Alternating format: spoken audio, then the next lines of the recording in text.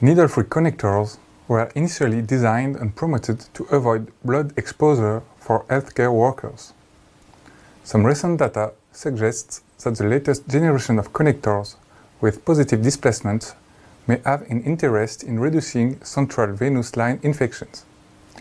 New generation positive pressure connectors are now widely used, and there are many reports of their use in several contexts: ICU, oncology, or parenteral nutrition. Currently, there is no practical description of how to place these connectors on the catheters.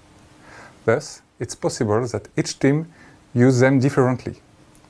Therefore, we propose a formalized protocol for the installation of these connectors on central venous line in ICU.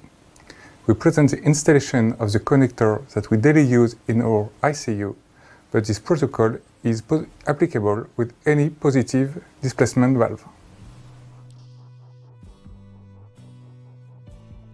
We are going to show you a protocol to set up needle-free connector with positive displacement on central venous catheter in intensive care unit. Sterilely retrieve the connectors.